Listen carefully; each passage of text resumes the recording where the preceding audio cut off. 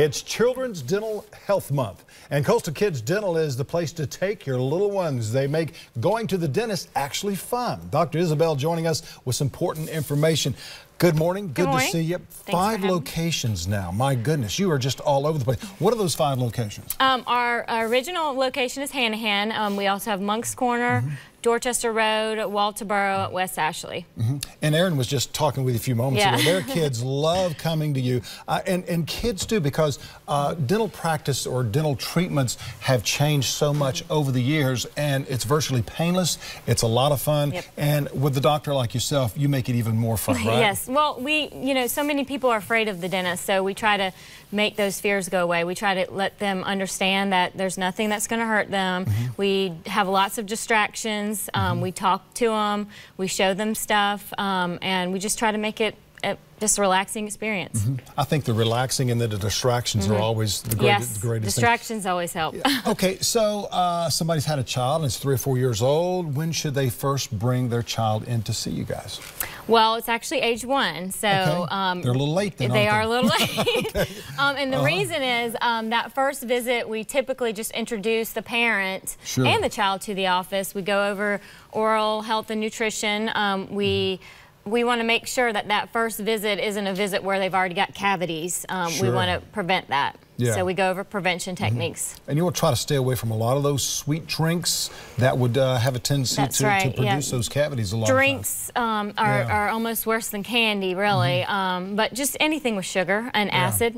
You can have sugar-free sodas. They still have acid, so you have to be careful with that. And even the flavored waters, they have a lot of acid. So the key is moderation. I usually tell my parents, you can't not do anything bad. So just to try to do it in moderation, and then remembering the brushing and the flossing. And one of the best things is when a parent brings the child in, hopefully at 1 year old, not at 3 and 4, that you can say, these are some of the things that the child can drink. This is what's actually good, not only for their teeth, their gum, but health-wise as well.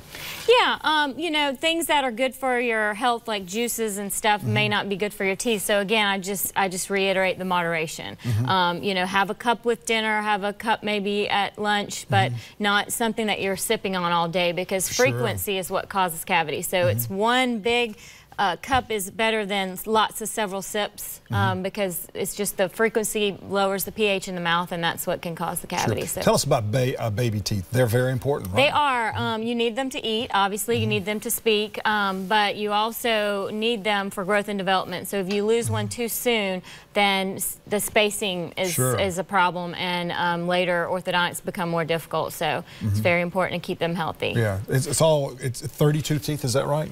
For permanent, yes. But baby teeth, you have 20. 20. Okay. The difference between a pediodontist and a general dentist. Pediatric dentists go to school an additional 2 to 3 years after dental school. So we do what's called a residency, and there we just focus on all children's health issues. We focus on growth and development, patients with special needs, adults with special needs. We talk about that a lot. So it is a little bit of additional training. Not only the additional training, but there's psychology involved as well. Oh, yeah, behavior management is all going on. So an additional 2 years of training. Wow. Some are 3. Some programs are 3. But yeah, there's a lot that can be different. It's not just baby teeth. You have to look at the person that the baby teeth are in. I've always said, be true to your teeth so they won't be false to you. So when does a child? That's a good one. You like that? I've got more if you like. When should a child start brushing?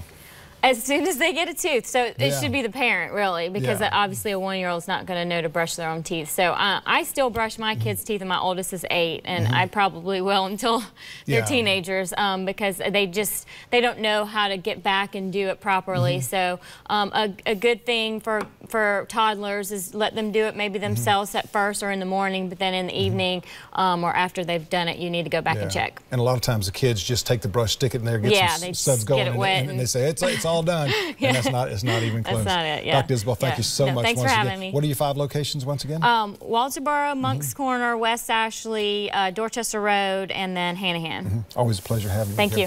All right, stay with us. Up next, Urban Nirvana is giving away a